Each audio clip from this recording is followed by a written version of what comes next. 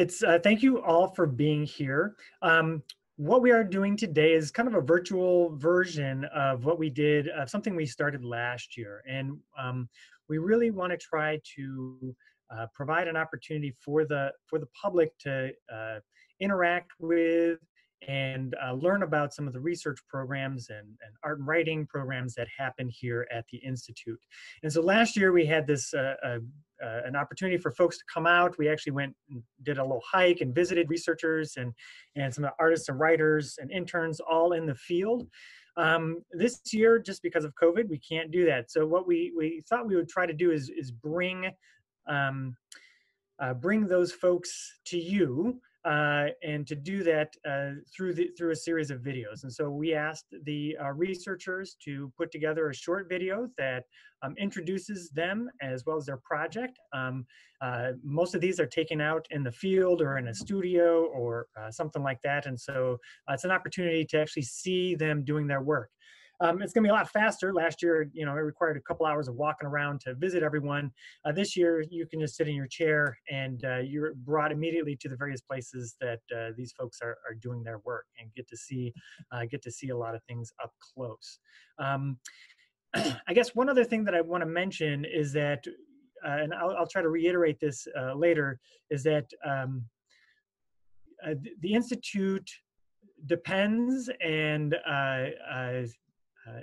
depends on the support of members and individuals to help make these type of opportunities happen for these students. And so we really appreciate the support that many of you and some specific individuals have made to actually make this possible for us to have these students out here. And so we just want to again say a thank you if you haven't supported the Institute in the past, but you're inspired and encouraged by the type of work that's being done. I guess I would just encourage you to support the Institute. It looks like we have that. We'll come back to that again at the end of the program. So thank you, Alan. So I guess without further ado, I'd like to start by showing our research video. We've had researchers out since 2005. So this is actually, I believe, our 16th year of having a research program. This year we have a total of 19 students out. We have, I believe it's 5 different research projects, and you'll get to hear from the students from each of those different research projects. So Ellen, do you mind starting that video? Hello, my name is Megan Nippa. I'm a senior at Western Michigan University. My faculty mentor, Dr. Catherine Doherty, and I are doing an experiment with the plant white indigo, which is right here next to me. This is a late successional plant species, and it is known to form mutualisms in the soil with the soil microbial organisms. So the goal of our experiment is to kind of figure out which different environmental variables affect this plant's ability to establish in these ecosystems, specifically the mutualisms that it forms in the soil. So right now we're at the stage where we're just kind of locating all the plants. We've contacted various land managers across the state, and they've given us places that we can find them. So right now we're just going through the fields and recording the coordinates of all these plants that you would see. So for example, this plant, I would just stand over it and find the coordinates. And for example, it's 42.25 degrees north and 85.64 degrees west. So I would just write that down, and then after I go home, I will make a map of the entire field so I can see where in the field they are located. And then probably next week we'll start sampling, and we're gonna take soil cores next to the plant to figure out, we can identify the different soil microbial organisms that are located there. And then we'll also take some soil samples from areas that aren't associated with the plant, so we can compare those samples to see if there's commonalities across the samples that were taken from the plant, so we can see which maybe microbial organisms tend to associate with the plant the most, what the soil might be like that they exist in, and then hopefully by the end of this project we'll have more information that will be able to help land managers better implement this plant in their area. Hi guys, my name is Michaela Corey, and I'm a graduate student at Grand Valley State University working with Dr. Jennifer Moore and Paul Keenlance on spotted turtle survey, working on their spatial ecology and their survival estimates within this certain population in Barry County. I am going to be talking today about how to identify a male versus a female turtle. Here with me today I have a female spotted turtle. One way we can tell is by their nails. The females will have a lot shorter nails than the males were. With spotted turtles, their eye colors are also different as well. Females will have more of a yellow iris, whereas a male will have a darker iris and more brown. Another way to tell is underneath. Their underside is called a plastron, and with female turtles, their plastron will be more pushed out and flat, whereas the males will be more concave because they don't need to hold eggs. And lastly, all turtles have an opening called a cloaca, and the female's cloaca will only end right at the posterior end of her shell, whereas the males will extend further out. So these guys are pretty special because they're threatened in the state of Michigan and are actually proposed on the endangered species list by the U.S. Fisheries and Wildlife. And what we can do to protect them is to watch for turtles on the road in early June, to advocate turtle conservation, and be mindful when we're buying pets to not buy any spotted turtles from the pet trade, and or make sure that they are captively bred and not from the wild. So thanks so much.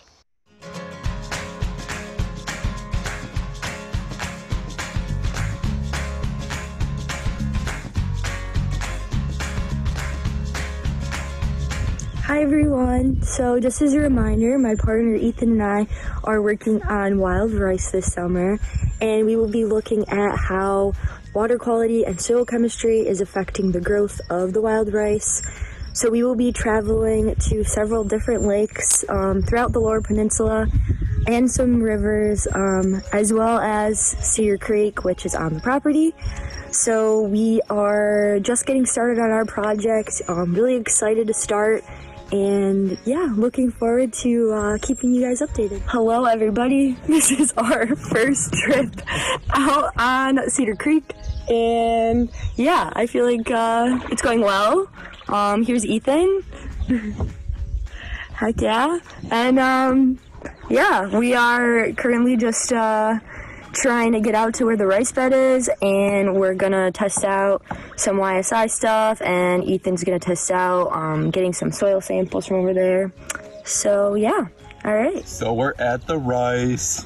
The Zizania species is right here. This stalk right here is where the actual rice seeds are, and then this green part is also part of the plant.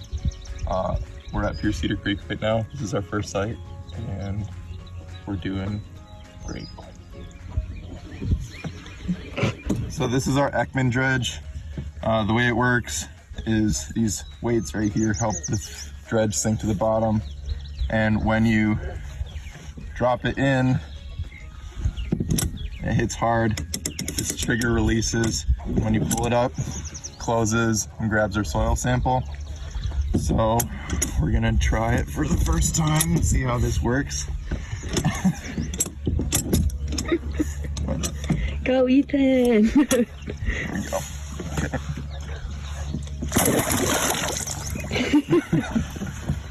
And my God.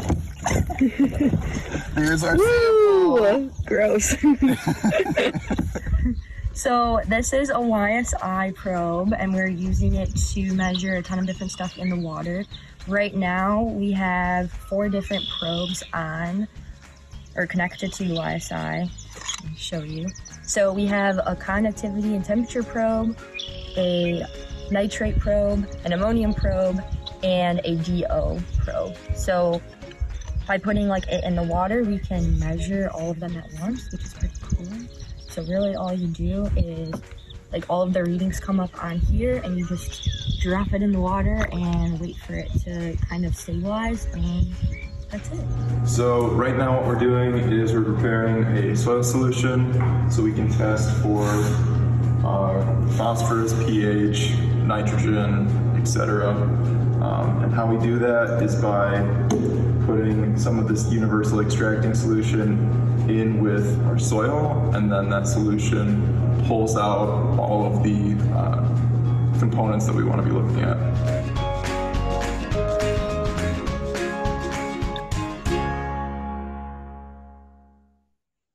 There we go.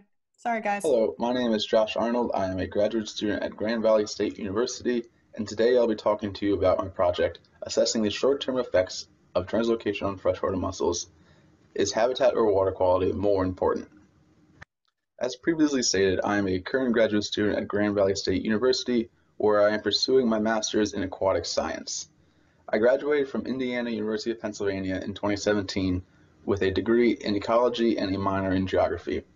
After graduating from IUP, I worked for the Pennsylvania Fish and Boat Commission for 2 years as a wildlife and fisheries technician, where my work mostly dealt with native and wild trout, timber rattlesnakes, and freshwater mussels. For some background information on freshwater mussels, North America is widely considered to be the global biodiversity hotspot for freshwater mussels. This means that there are more native species of mussels here than anywhere else on the globe. There are roughly 300 species native to North America, with Michigan having 45 native species alone. This is compared to Europe's 11 native species. Unfortunately, mussels are considered to be the most imperiled group of animals in North America, with roughly 70% of all native mussel species being listed at either the state or federal level. In addition, at least 30 species have gone extinct in the past 150 years alone. This dramatic decline of native mussels can be contributed to overexploitation for freshwater pearls and buttons, wide-scale habitat alteration in the form of dams and channelization, and the introduction of invasive species such as zebra mussels and round goby. A commonly used management practice to help conserve our remaining mussel populations is translocation.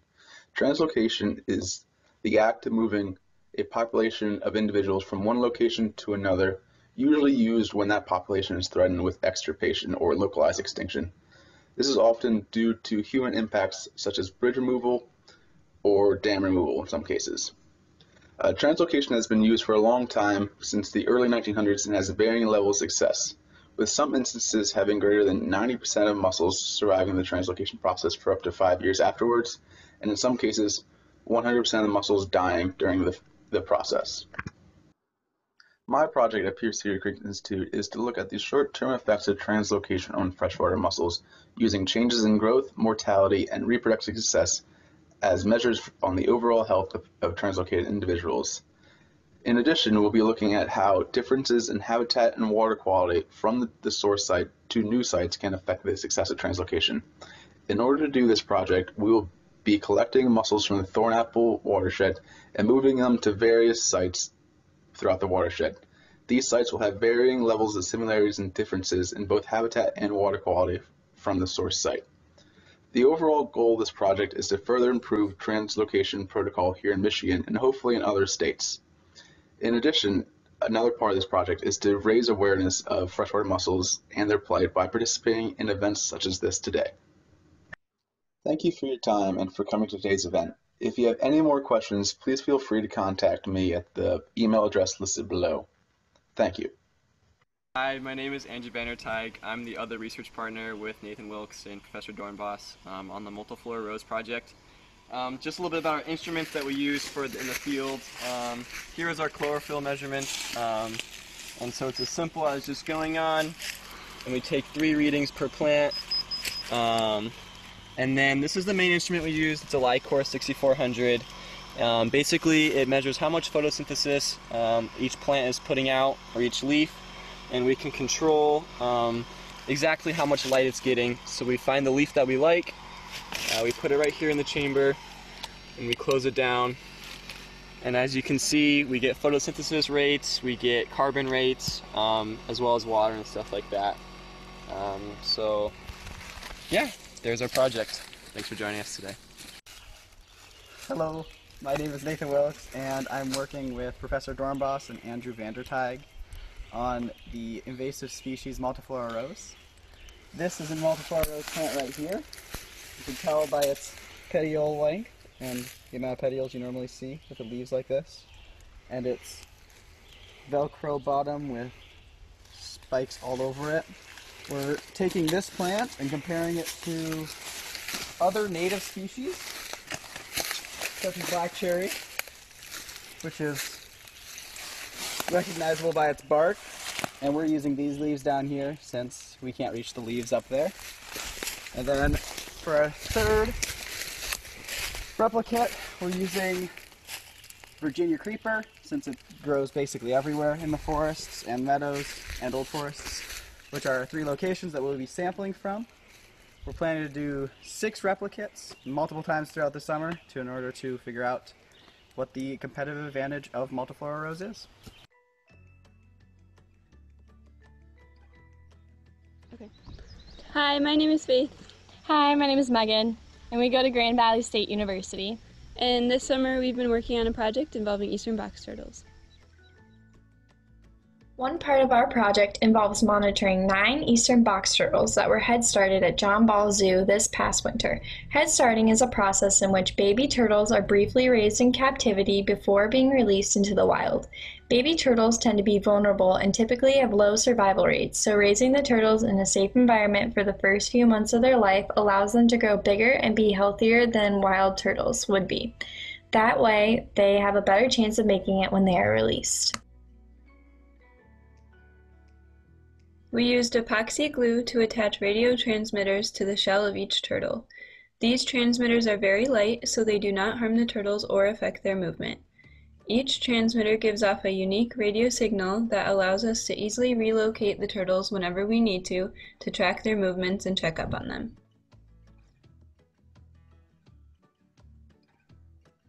After the transmitters were attached, we released the turtles along a forest edge on the property that seems to provide ideal habitat for them. We have been checking up on them every day since then to track their progress and see how they are doing. The other part of our project involves protecting eastern box turtle nests. Many turtle populations have been declining in recent years, and one of the main factors contributing to that is nest predation. In order to increase the eastern box turtle population at Pure Cedar Creek, we are working to protect nests to prevent predation and increase the abundance of this species. A few employees from John Ball Zoo were nice enough to come out and examine our female box turtles earlier this spring.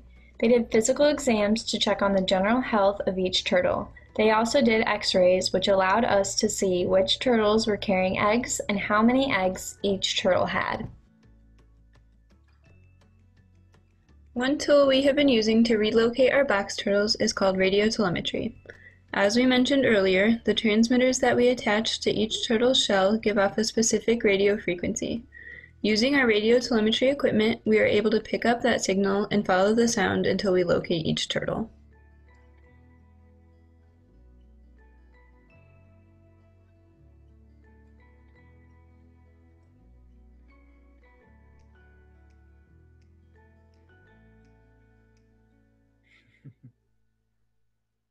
Eastern box turtles typically nest in early June, so we have been going out every evening to relocate the female turtles using radio telemetry.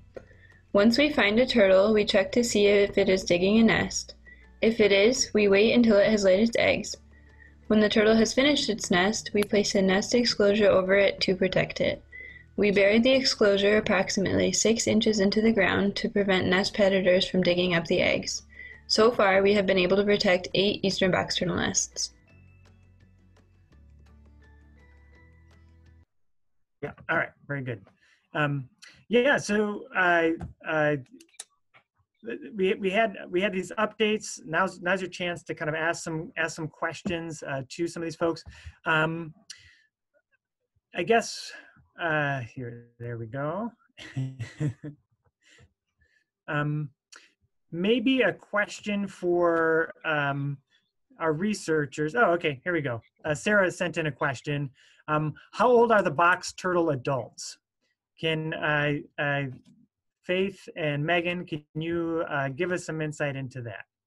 Yeah, for sure. So we have 17 different adults right now, and so there's kind of a wide range of ages. So the youngest one that we found seems to be around 11 years old, and then we have one that is old enough that we can't accurately age it. So a lot of them tend to be in the late teens or mid-20s, but there is quite a variation in the age. And how long can box turtles live? A really long time. So 50 years is probably a good average, but if they're in good health and a good habitat, it could go for much longer than that. This is a question that came in for anyone. How did you decide on your research topic? Well, personally, I first did rattlesnakes last summer, and I thought it was a good introduction to research, just for grad school experience. And then that same professor brought me onto this project, and this is Faith's second year on it, and I really enjoy herpetology and just studying more with turtles. That's kind of the same story with me. I reached out to my professor because I was interested in doing some plant research this summer, and that's how I kind of landed on the wild rice project. Here, we can say something then quick too. Personally, I think that we chose it because like Grayson, can you give us just 1 second? Whoever else on the panelists is not speaking at the time, if you can mute your microphone so we do not get the feedback, that would be great. Thank you. Sorry, Grayson, go ahead. Sorry, yeah. I'm Andrew, by the way. We're borrowing your laptop. I'm sorry. Anyways, I think, like Megan said, it's really good experience to get your feet wet in the research field, either way. And so this is a professor that we had a good relationship with, and so both of us decided to, this is kind of our first run at it. And so plant or animal, we thought it'd be a good opportunity. Okay, we did have a question on the box, or well, actually, I shouldn't. Sorry to interrupt. Maybe a few of you more can answer that question as well. I was just gonna say, additionally to my answer, that I really I don't know exactly what I want to do with my career in the future, but I know that an important aspect for me was working with conservation. So with both projects, they are threatened species, and I really wanted to work towards protecting them and re-establishing their population. So that was an important thing for me to pick this project.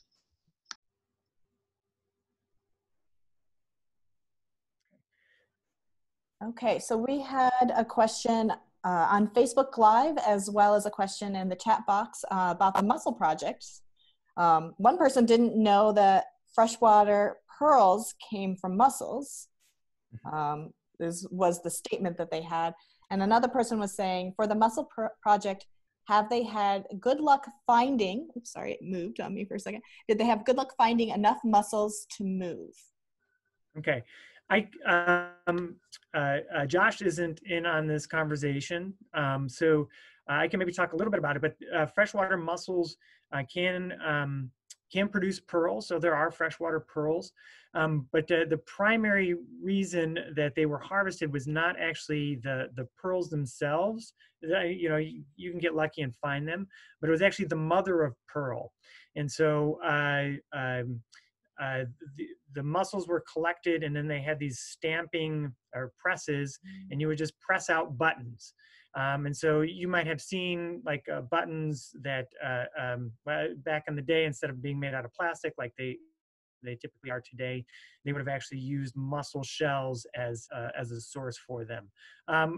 You know, if you get like one of those Western shirts with the snaps on them or something like that, you might also get some pearloid button snaps. So those are the types of things that they were using. These were very big operations, even in Michigan and on the Grand River. I know of some where you had lots of mussels and they were collected extensively, specifically for the shells to create buttons.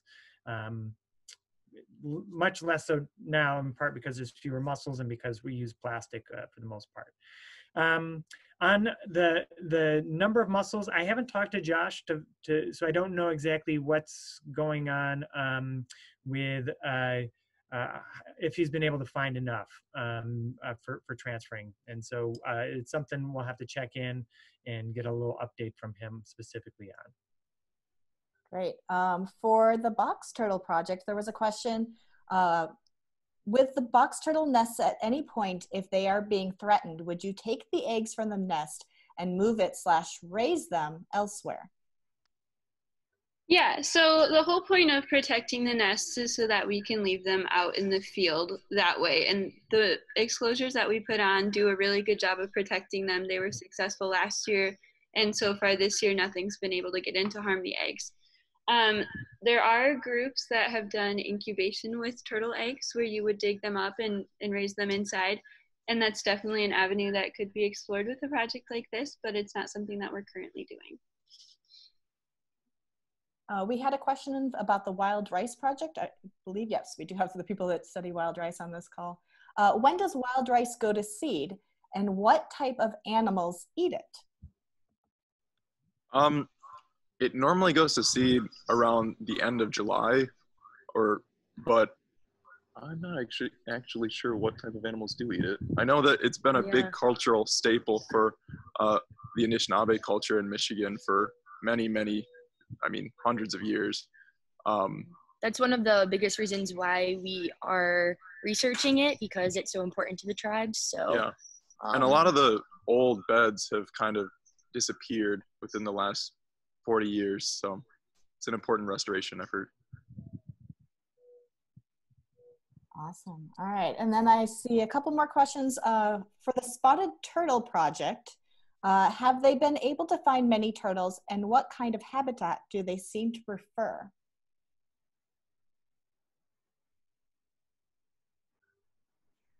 Does my microphone work?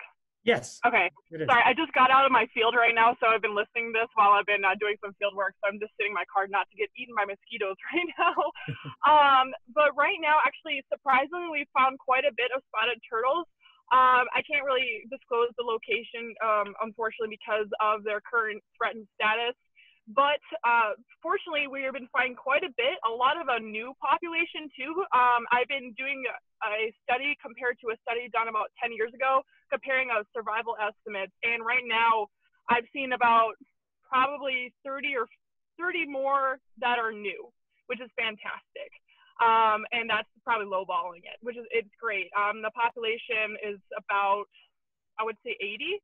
And in regards to habitat preference, it depends on what season they're in, such as nesting, they're migrating, mating. But overall, they like a lot of marshland, fens, which has a lot of peat and sphagnum moss. They have a lot of sedges, places where they can go and hide and prevent themselves from drying out, also known as desiccation. They also really like ephemeral pools or just pools in general. And you'll see them congregating there, especially when things are a little bit hot and they need a place to cool off, but they also need a place to bask. For most of the reasons, most of the areas though, you would include like fens, bogs, and then upland forests, and that's the kind of habitat that they prefer. So, yeah. Great, and we have one more question that I see in the chat box. Emma wants to know if the folks working on multiflora rows have encountered any bears. As of right now, we haven't seen any bears in the field, so sadly no. Probably a good thing overall.